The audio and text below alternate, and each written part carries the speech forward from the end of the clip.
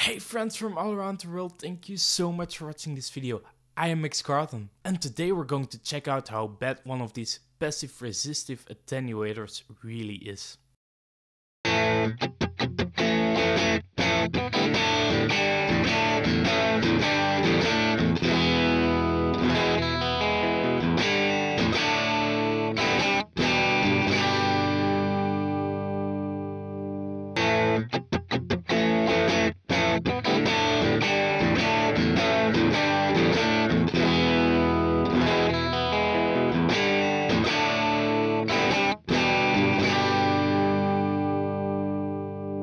Please also don't forget that I upload videos every Sunday, so if you want to see those videos, please click that subscribe button, guys. So a lot of guys on the internet and in the real world tend to bash a lot on the resistive attenuators, and this is one of them. But in my opinion, a lot of times what they are hearing is really that there isn't as much air being pushed as normally, and also the speakers are not being pushed in the same way.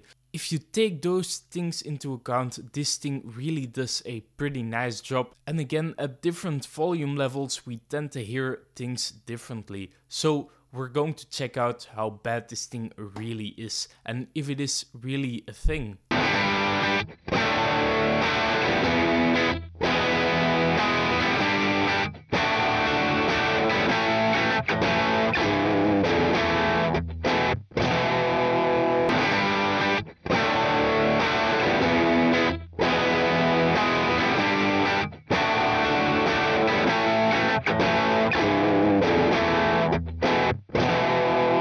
So this attenuator is a Harley Benton power attenuator. I think you can get the updated model by now on the Thomann website, and I will include a link for that as well. So what I'm doing is I'm going from the Harley Benton power attenuator into the 2-notes Torpedo Captor, and that is basically to get rid of all of those factors that I was talking about, like the air and the speaker being pushed. So it is a static IR that is put on top the amp that is coming out of here. So basically what you're hearing is what this guy is taking away from the amp when we're turning it down, and then I'm pushing the out level on the Captor up to make up for the volume loss using this attenuator. Other than that, I'm using my Gibson 61 reissue SG with a DiMarzio 36th anniversary PF in the bridge and a DiMarzio EG Custom in the neck. I'm also using the coil split function on here and also the parallel function on the bridge. I do have two pedals on the floor, and those are a Spark by TC Electronics, the mini one, just for a straight up clean boost. And then I'm also using a Ditto looper to make sure that the part I played was exactly the same on every sound sample you're hearing. The cabinet I'm using in the Wall of Sound 3 software will appear right now on the screen. So guys, in the sound examples, I'm starting out from the amp, which is a Marshall 1987X, straight into the Torpedo Captor. Then I'm adding the attenuator on 9, which is a couple of dB attenuation. Then I'm going straight away to 6. Then I'm going to 2, and then I'm going to as low as I can get it, which is about 0.5. So without further ado, let's get into the sound samples, guys.